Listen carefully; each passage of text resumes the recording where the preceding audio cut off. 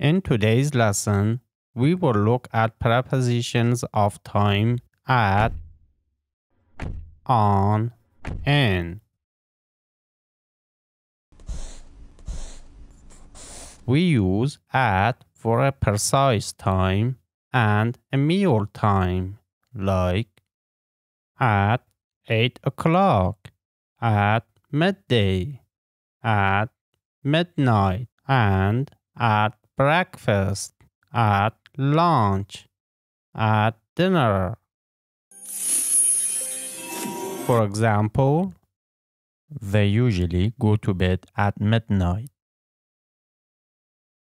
I have a class at 2:45 p.m. I like to have milk at breakfast.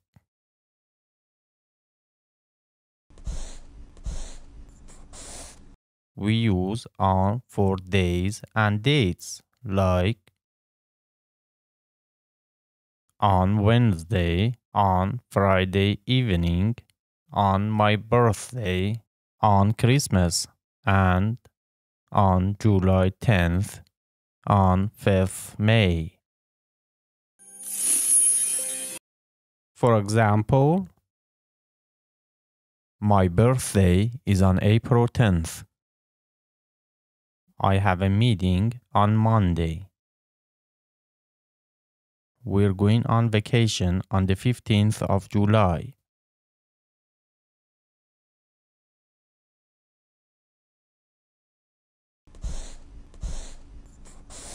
We use in for a month, year, or century, and a season, and a part of a day.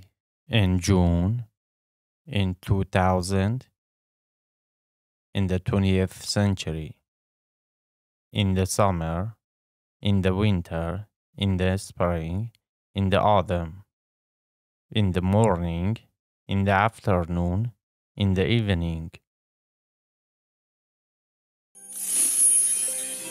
For example, in the 21st century, the rise of social media platforms revolutionized the way people connect and share information. In June, the flowers bloom. In the summer, families often go camping and explore nature.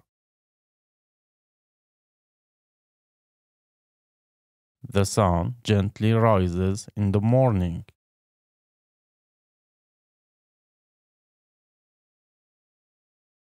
A spotlight at. We use at in this time phrase too. I go swimming at the weekend. What are you doing at Christmas or at New Year? I usually read a book at night. I'm busy at the moment.